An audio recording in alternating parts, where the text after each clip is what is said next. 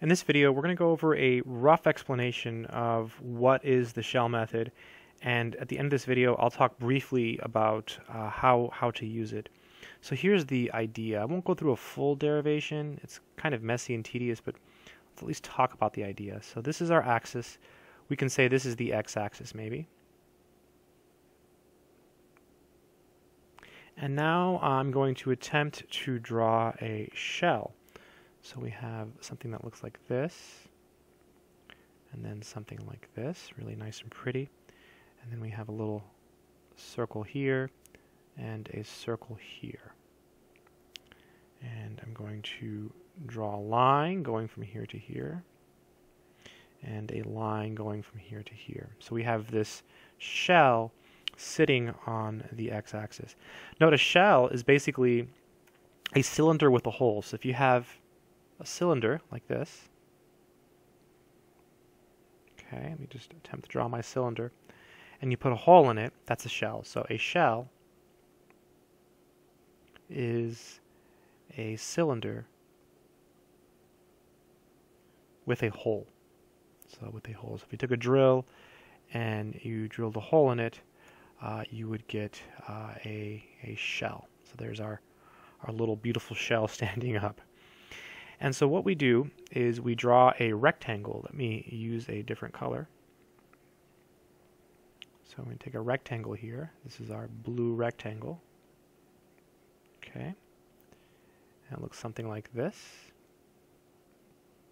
Okay. I'm going to fill it in just to make it a little more clear. And so you'll notice if you take this rectangle and you spin it about this axis, you're going to get a shell.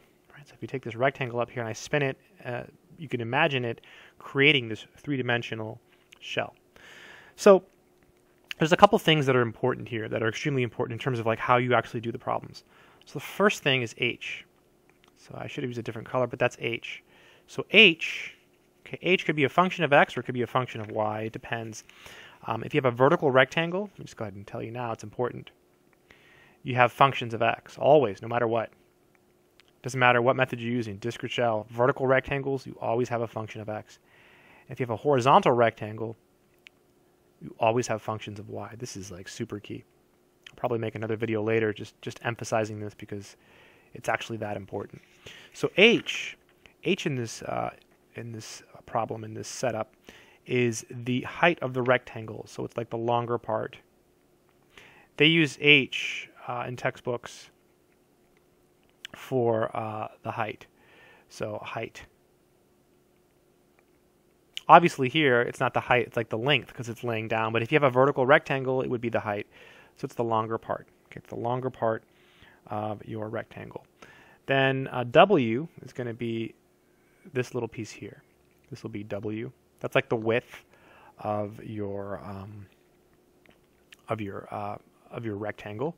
That's going to turn into a dx after we integrate. And then here's the part that I'm skipping, and that's why I said this is going to be a rough derivation. This here we're going to call p. So p is called the average radius.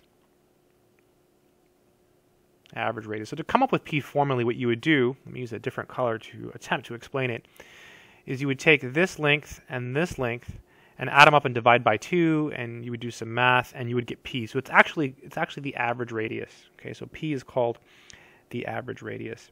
So if you spin this rectangle, you get the volume of a shell. Volume of shell. And that's actually equal to 2 pi phw. So w being the width of the rectangle. So as before in the disk method, when we introduce a function and we put a picture into place, the w becomes like your delta x. The 2 pi ends up getting factored out, and the p and the h end up becoming functions of x. So let me give you a picture here. Say this is the y-axis, and this is the x-axis. Let me show you exactly what p and h would be in an actual problem. So say we have this region here, like this, and like this, and like this. And let's say we're spinning it about the y-axis, and then here's our rectangle. Okay, here's our beautiful little rectangle. In this case, h is the height. It's a vertical rectangle, so it's a function of x.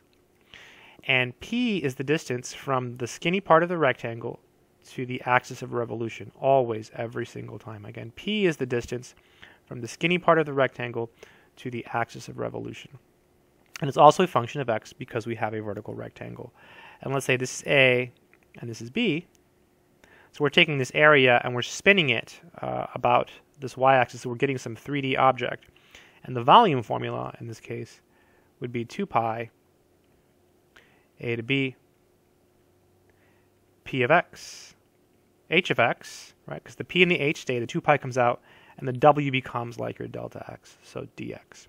And again, I skipped all of the math to show this, and also to show P. It's really, really tedious. So where is P? Is it here? Is it here? No, it's actually right in the middle. Hence the name. It's the average. It's the average radius.